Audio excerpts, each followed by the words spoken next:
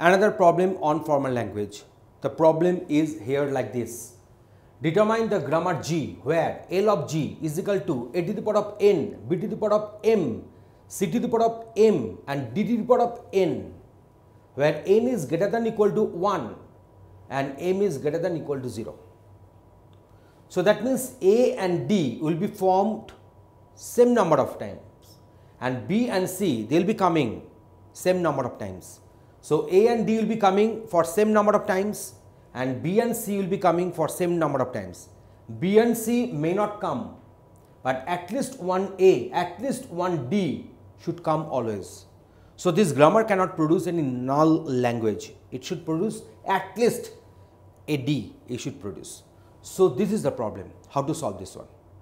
So if you consider one word for this particular grammar, if you consider say W is equal to say A cube, B square, C square, D cube. Yes, that is following from the grammar. Why? Because A and D are of same number of and B and C they are of same number of. So that's why they are being written in this way. So let us write the production rule at first.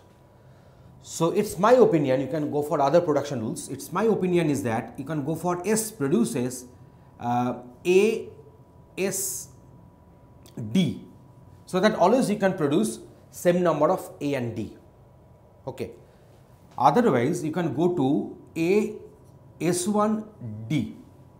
And S1 will be responsible to produce B and C or kappa.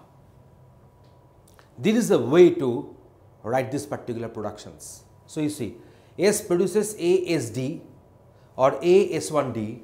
S1 produces B, S1, C or kappa. So in this way, I can form this particular language. Let me show you. So at first I shall go for, if I go for the parts tree, say I'm going for this one. Okay, so I'm going for this one. So A, S, D. So one time A we have formed, one time D I have formed. So I shall go for another time with the same production.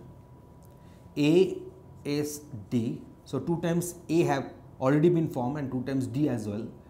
And then 3 times I declare. So I am applying this one. So A, S1, D. So that is the way. So I've got A, D, D, D. So this part and this part we have formed already. So now it's responsibility to form B and C for 2 times. So B, S1, C. I shall go for B, S1, C. So 2 times B have got formed and then S1 will become equal to kappa. So in this way I can do it. So if you go for the yield,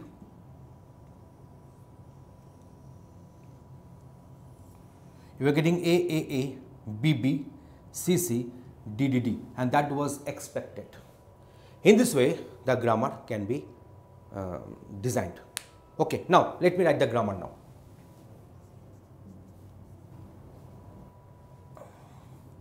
In this way, this particular grammar can be written. So the problem is this. This is my sample sentence. These are respective production rules. This is my parts tree against this particular sample sentence. And this is my grammar defined elaborately. I think you are getting the logic. Thanks for watching this video.